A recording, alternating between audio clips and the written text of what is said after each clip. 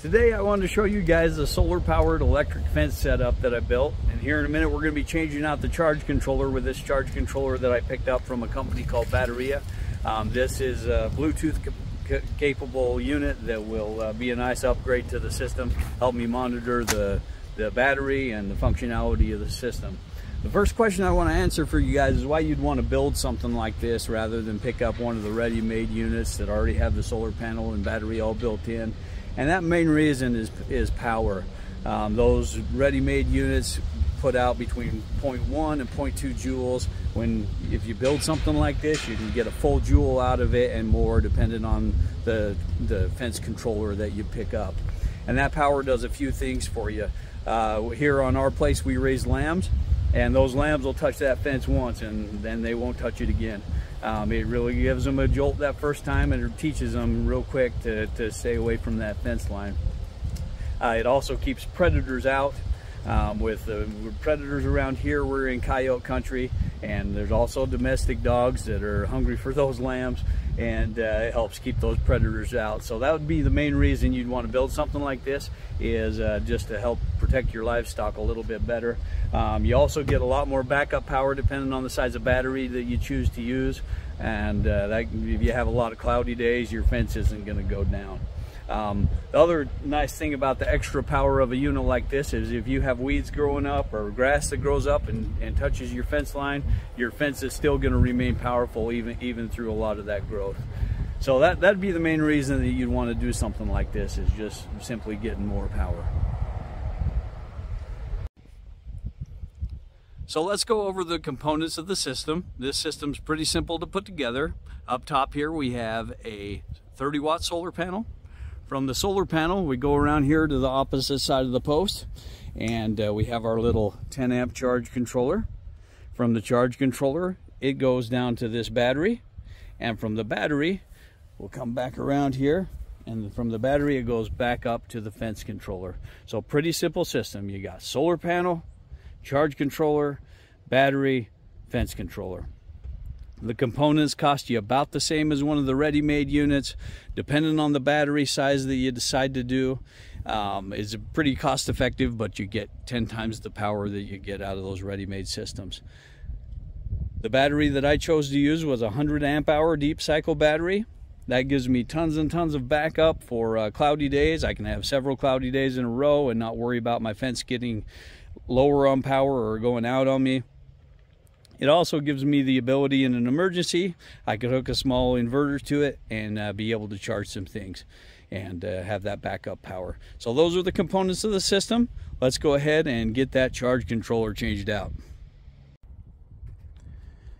Here's our new charge controller that we picked up from Batteria Power. This should be a perfect component for our electric fence system.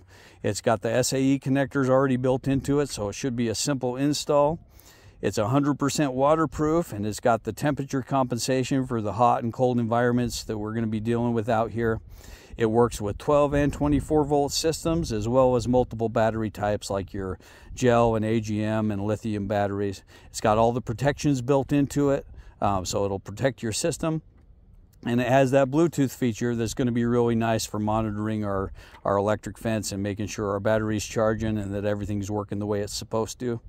So let's see what we got inside the box here. So inside the box, we got a couple SAE connectors. These would be used to connect to your battery or to your solar panel. Our solar panel already has one, as well as our battery, so that'll be an easy connection for us. So we'll go ahead and set these aside. Inside a bubble wrap package, we have the charge controller. Looks to be a quality component here and packaged really nicely. It's got its instructions as well as the information to download the app inside. So let's get our old charge controller pulled off and unplugged. We'll set things here. So one of these goes to the battery, one of them goes to our solar panel. So let's get rid of that one. Been a good old one, but time to be replaced.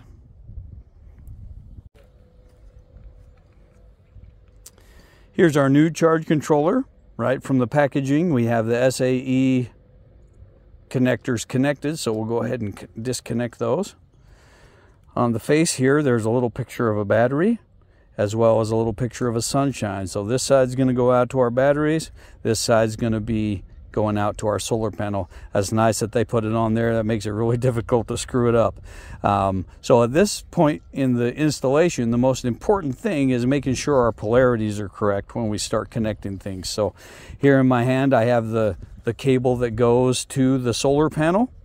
We're going to line that up as if we're going to plug it in, but not quite plug it in, and just make sure our red's going to red and black's going to black. And in this situation, that's what it looks like. Looks like if we connect this, red's going to connect to red and black's going to connect to black. So let's go ahead and plug that in. And now we'll do the same thing on the battery side.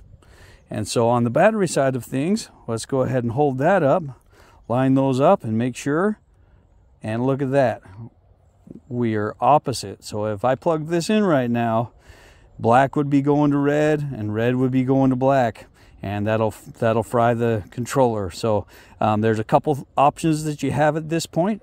You can either use an adapter like we're going to be using today, or you can cut this end off and use one of the pigtails that came in the packaging with the charge controller. So I have this little adapter here. These are pretty cheap to pick up, and you'll go ahead and plug that in, and then we'll plug this one into this side. Now you can see that if we plug these in, we'll have red to red and black to black like we're supposed to, and nothing will be screwed up with the system. So we'll go ahead and plug those in, check all the connections, make sure things are tight. Go back to our charge controller. We got lights flashing here. I hope you guys can see those in the camera. Right now it looks like our battery's sitting at 100%. We're charging at 0.4 amps and our battery voltage is at 14.3 volts. It's already got gel selected, which is what we wanted it to be, and that's the type of battery I have here. That can be adjusted inside the settings by following the instructions. We'll go ahead now and do some basic wire management and mount this charge controller, as well as download the application so that we can try out the Bluetooth.